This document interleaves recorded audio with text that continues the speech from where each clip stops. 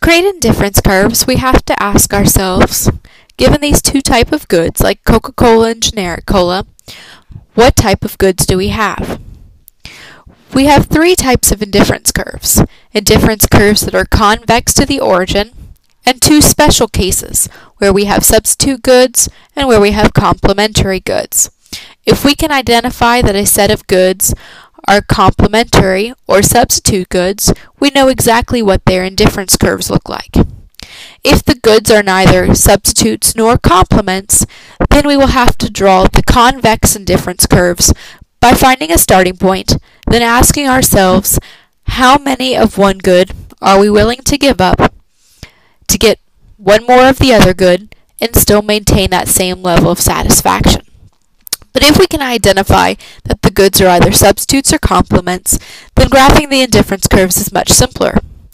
For example, let's consider Coca-Cola and generic cola. The two goods are substitutes. Substitutes are goods that give us the same value. We don't care whether we're drinking Coca-Cola or generic cola, because to us, they taste the same.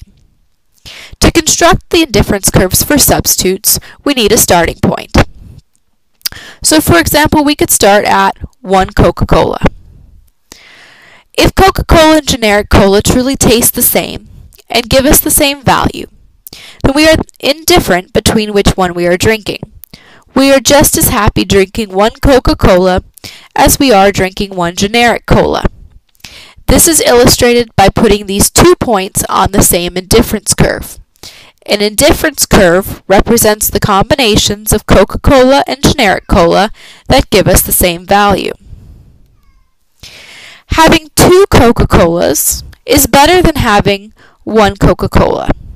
But since Coca-Cola and generic cola are perfect substitutes, we are just as happy having 2 Coca-Colas, 2 generic colas, or 1 of each.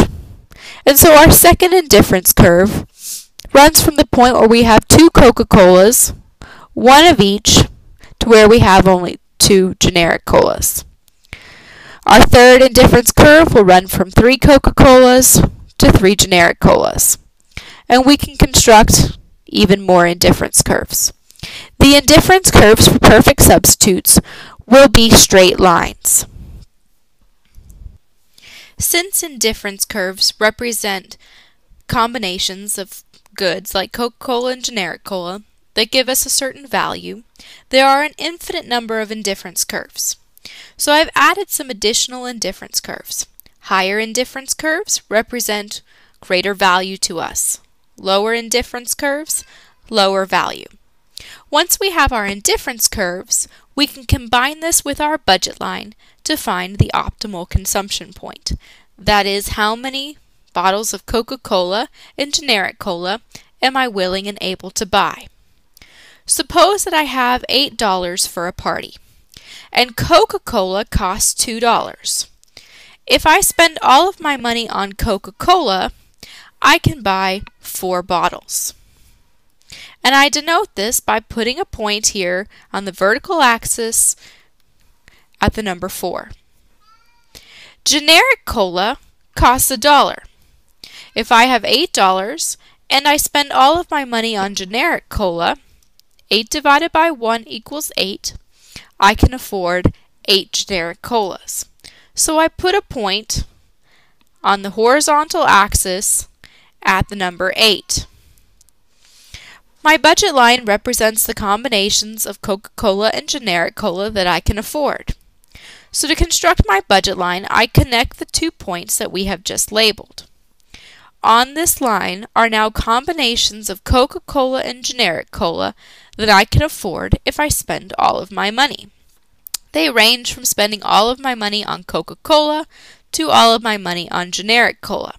But I could also split the money between the two. To find the optimal consumption point, we want to maximize the benefits given our constraints. So while we could choose to buy 4 Coca-Colas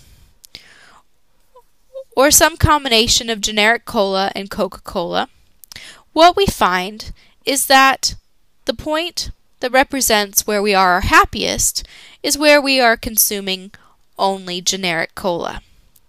That's because at this point, we are at the highest indifference curve we can reach on our budget line. Any other point, such as this point here, we don't use all of our income. And points like this one here, we could have combinations of Coca-Cola and generic cola that would make us happier. What we find with perfect substitutes is that the optimal consumption point will always occur on one of the axes.